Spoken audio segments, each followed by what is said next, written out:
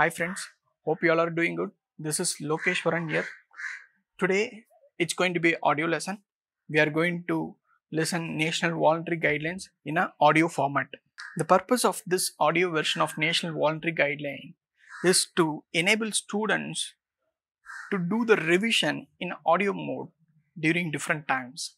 Like before they go to bed, they can listen to this audio version and to do a quick revision. And before examination, many of our students spend a lot of time for travel. And during those travel time, you can listen to this audio, but make sure you don't drive your bike or car and listen to this audio. So try to make sure you are in a safer mode and listen to this audio mode at all situation. And definitely it would be very useful for revision purpose. For students who wants to understand national voluntary guidelines, kindly refer to my previous video where I have explained all the 9 guidelines in an easier way to understand. So for people who wants to do the revision, they can listen to this audio version book and they'll be able to understand. Please share your feedback in the comment section. Thank you. National Voluntary Guidelines on Social, Environmental, and Economic Responsibilities of Business. NVG, National Voluntary Guidelines 2011, Principles and Core Elements. Principle number 1. Business should conduct and govern themselves with ethics, transparency, and accountability. The principle recognizes that ethical conduct in all its functions and processes is the cornerstone of responsible business. The principle acknowledges that business decisions and actions, including those required to operationalize the principles in these guidelines, should be amenable to disclosure and be visible to relevant stakeholders. The principle emphasizes that business should inform all relevant stakeholders of the operating risk and redress and address the issues raised. The principle recognizes that the behavior, decision-making styles, and actions of the leadership of the business establish the culture of integrity and ethics throughout the enterprise. Core elements. Number 1. Business should develop governance structures, procedures, and practices that ensure ethical conduct at all levels and promote the adoption of this principle across its value chain. Point 1. Business should develop governance structures, procedures, and practices that ensure ethical conduct at all levels and promote the adoption of this principle across its value chain. Business should communicate transparently and assure access to information about the decision that impact relevant stakeholders. Business should communicate transparently and assure access to information about the decisions that impact relevant stakeholders. Business should not engage in practices that are abusive, corrupt, or anti-competition. Business should not engage in practices that are abusive, corrupt, or anti-competition. Business should truthfully discharge their responsibilities on financial and other mandatory disclosure. Business should report on the status of the adoption of these guidelines as suggested in the reporting framework in this document. Business should avoid complicity with the actions of any third party that violates any of the principles contained in these guidelines. Principle number 2. Business should provide goods and services that are safe and contribute to sustainability throughout their life cycle. Business should provide goods and services that are safe and contribute to sustainability throughout their life cycle. The principle emphasizes that in order to function effectively and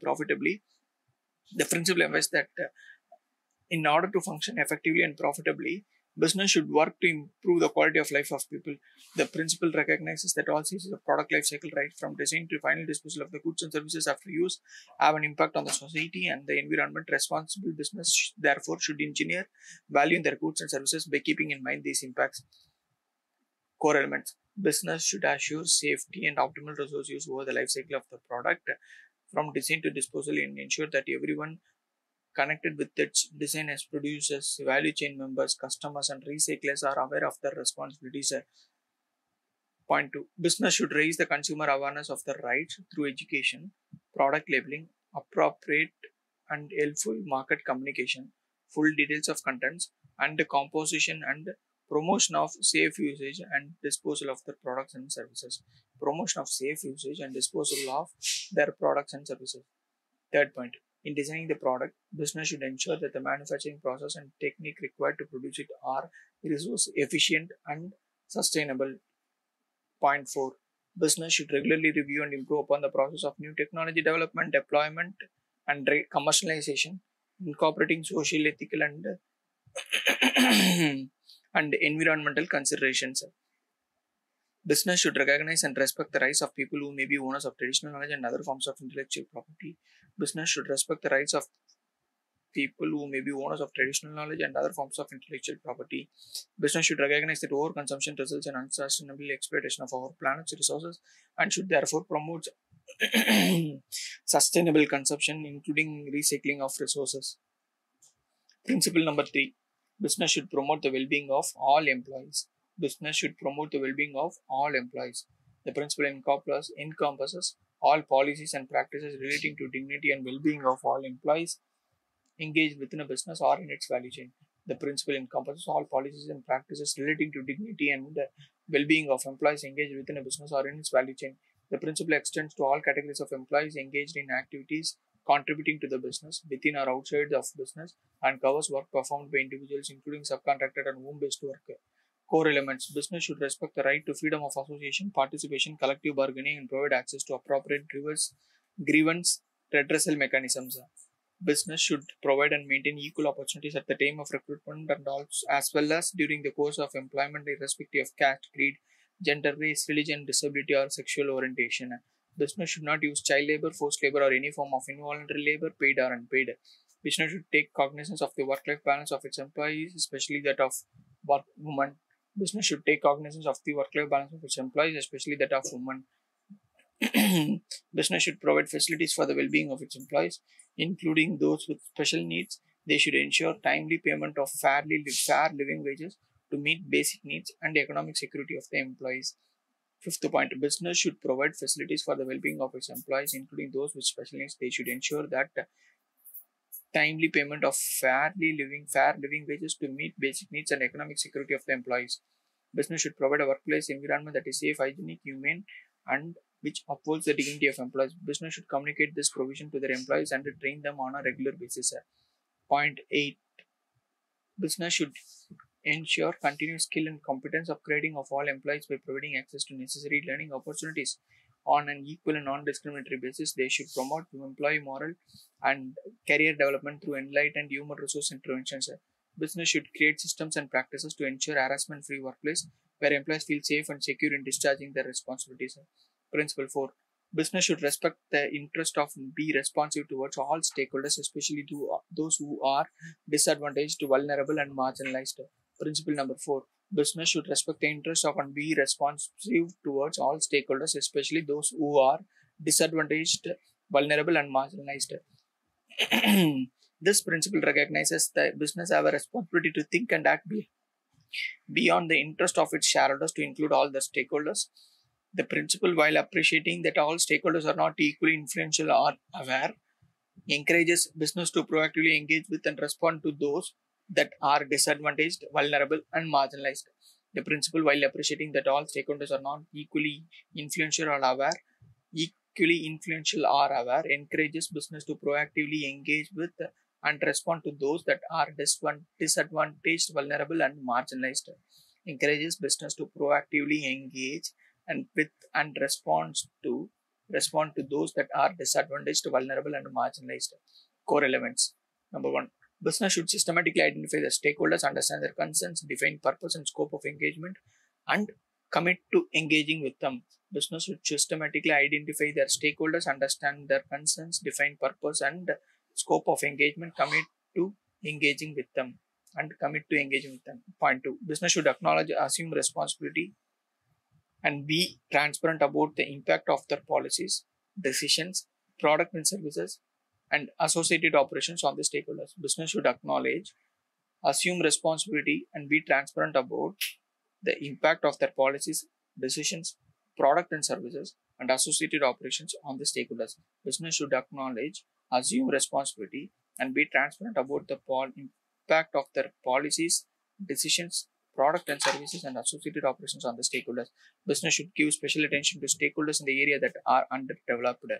Business should give special attention to the stakeholders in the areas that are underdeveloped. Business should resolve differences with the stakeholders in just and fair and equitable manner. Business should resolve differences with the stakeholders in a just, fair and equitable manner. Business should respect and promote human rights. The principle recognizes that human rights are the codification and agreement of what it means to treat others with dignity and respect. Over the decades, they have evolved under the headings of civil, political, economic, cultural, and social rights. This holistic and widely agreed nature of human rights offers a practical and legitimate framework for business leaders seeking to manage risk, seize business opportunities, and compete in a responsible fashion. The principle imbibes its spirit from the Constitution of India, which through its provision of fundamental rights and directive principle of state policy, enshrines the achievement of human rights for all its citizens. In addition, the principle is in consonance with the Universal Declaration of Human Rights, the formation of which India played an active role. Core elements. The core elements for Principle 5 and Principle 6 are the same. Business should understand the human rights content of the Constitution of India, national laws and policies, and content of International Bill of Human Rights. Business should appreciate that human rights are inherent, universal, indivisible, and interdependent in nature. Business should integrate respect for human rights and management system, in particular through assessing and managing human rights impact of operations and ensuring all individuals impacted by the business have access to grievance mechanism. Business should integrate respect for human rights in management system, in particular through assessing and managing human rights impacts of operations and ensuring all individuals impacted by the business have access to grievance mechanism. Business should recognize and respect the human rights of all relevant stakeholders and groups within and beyond the workplace, including that of communities, consumers, and vulnerable and marginalized groups. Business should, within the sphere of influence, promote the awareness and realization of human rights across its value chain. Business should not be complicit with the human rights abuses by a third party. Principle 6. Business should respect and protect, make efforts to restore the environment. The principle recognizes that environmental responsibility is a prerequisite for sustainable economic growth and well-being for the well-being of society. The principle emphasizes that environmental issues are interconnected at the local, regional, national, global levels, which makes it imperative for the business to address such issues such as global warming, biodiversity conservation, and climate change in the comprehensive and systematic manner. Core element. Business should understand the human rights content of the Constitution of India, national laws, and policies and content of international bills of human rights. Business should appreciate that human rights are inherent, universal, indivisible, and interdependent in nature. Business should integrate respect for human rights in management system, in particular through assessing and managing human rights impact of operations and ensuring all individuals impacted by the business have access to grievance mechanism. Business should recognize and respect the human rights of the relevant stakeholders, includes within beyond his workplace within and beyond the workplace, including that of communities, consumers, vulnerable and marginalized groups. Business should, within the sphere of influence, promote the awareness and realization of human rights across the value chain. Business should not be complicit with human rights abuses by a third party. Principle 7. Business, when engaged in influencing public and regulatory policies, should do so in a responsible manner. Business, when engaged in public and regulatory policies, should do so in a responsible manner.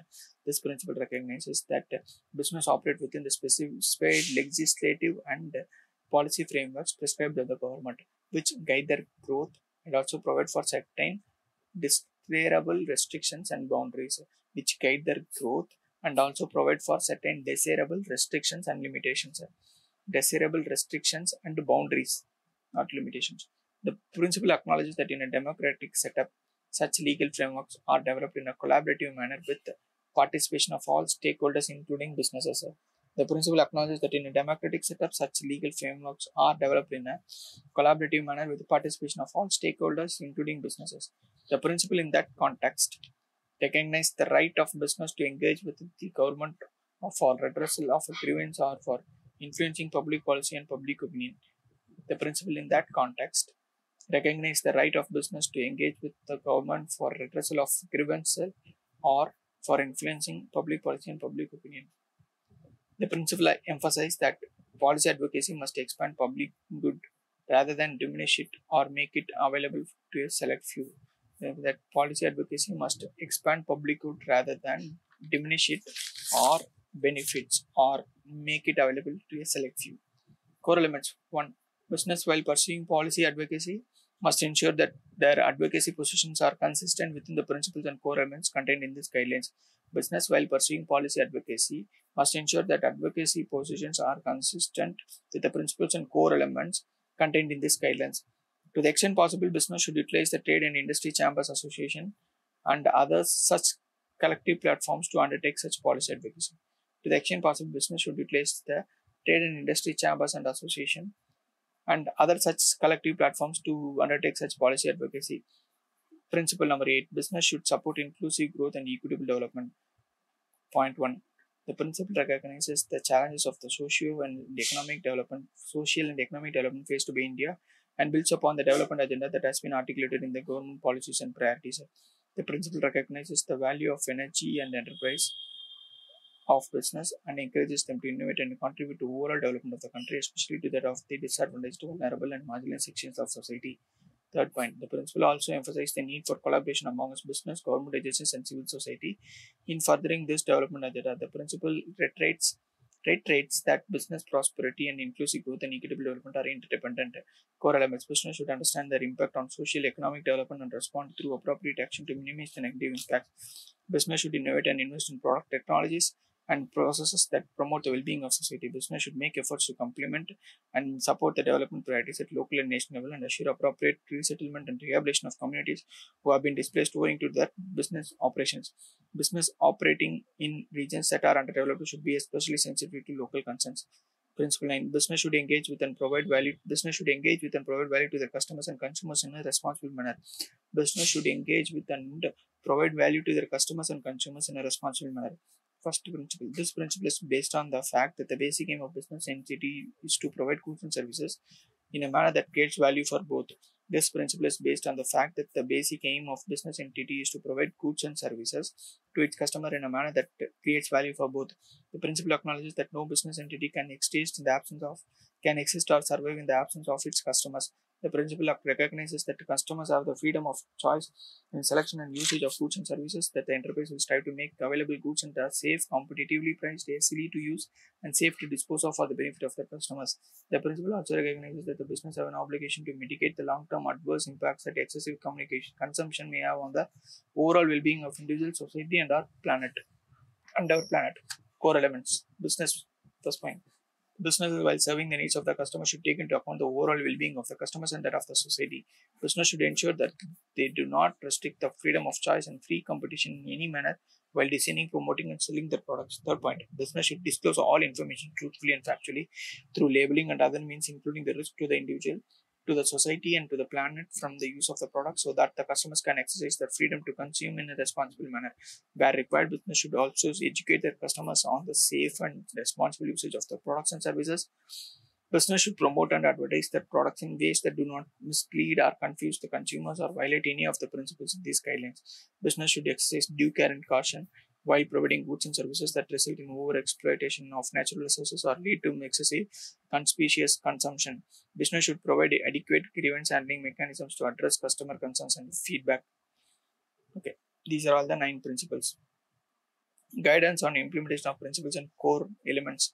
Successful implementation of the principles and core elements require that all of them need to be integrated and embedded in the core business process of an enterprise. This requires specifically that the following actions are taken: leadership innovation, leadership integration, engagement reporting, leadership integration, engagement reporting, leadership. The chairman, CEO, manager should play a proactive role in convincing the board, top management, and staff within this business that adopting these principles is crucial for success. The board and senior management need to ensure that the principles are fully understood across the organization and comprehensively executed. The board and senior management need to ensure that the principles are fully understood across the organization and comprehensively executed.